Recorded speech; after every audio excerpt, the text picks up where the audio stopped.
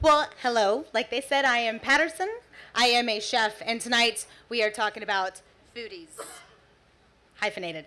A serious topic like foodies needs some serious research, so to the internet. I'm still using dial-up, thank you. So the internet is telling us that, well, especially Google Images is telling us that foodies are surprisingly 2 cups of exhibit, 3 pints of gin, and 4 gallons of Ina. The search continues. Wikipedia tells us that a foodie is a gourmet, a person who has an ardent or refined interest in food and alcoholic beverages. Well, Wiki, that's really fucking sweet.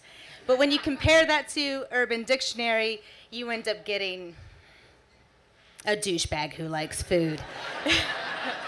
Urban Dictionary is just right on the money whenever it comes to my opinions about foodies. But guys, that's because I've had some ugly run-ins with some pretty shitty foodies. So, tonight, my shitty foodie friends, redemption, salvation is here. I have devised some pros and cons to help you all be better foodies. So to kick this off with my really shitty slides, we have to start at the beginning with an understanding. Understand that being a foodie is a hobby. It's a hobby like knitting. Knitting takes patience and practice and knowledge. Foodie hobbies need food porn, those damn Pinterest recipes, a growing cookbook collection, and of course, Anthony Bourdain marathons. Living it is loving it like a stage 5 clinger. It's what I do. We get shit pay. You stink, you sweat. We have chronic athlete's foot. We have bizarre uses for cornstarch, something our chefs call ass slurries. If you want more information on ass slurries, come and talk to me later. Willingness to learn versus opinions and biases. Foodies, here's where you can experiment. Indulge your senses.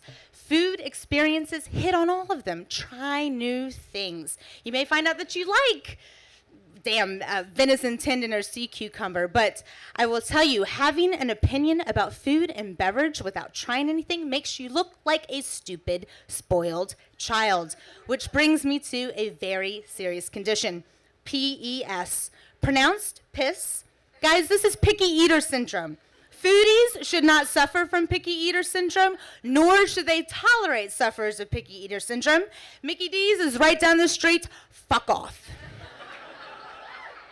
Having balls versus fucking Yelp, guys. If there is a problem, have the balls to say something then and there. Medium rare steak, well done, problem. You have a serious food allergy, major fucking problem. You ordered 3 ice cubes and you got 2, not a fucking problem. Guys, understand that there is a big difference between a bad day and a bad restaurant.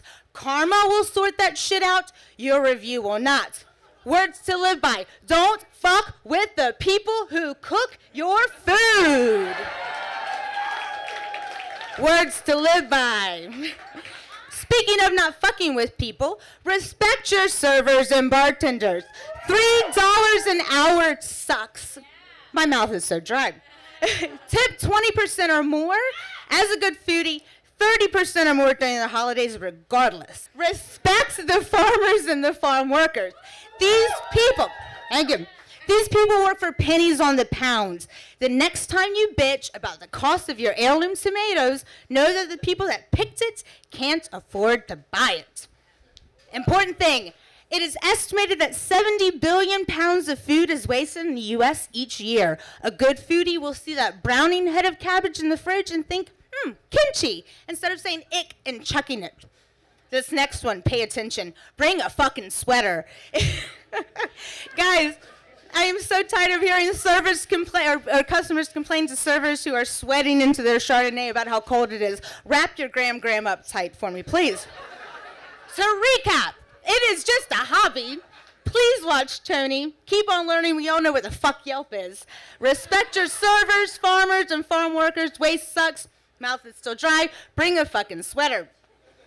Guys, since this is really fast and you guys are all now enlightened, empowered, knowledgeable, good foodies, I have come up with a term that you can use to call out those assholes who are encouraging foodie douchebaggery. Foodie duty. As in, dude, you just foodie duty. So, guys, I am a much better chef than I am at making this shit.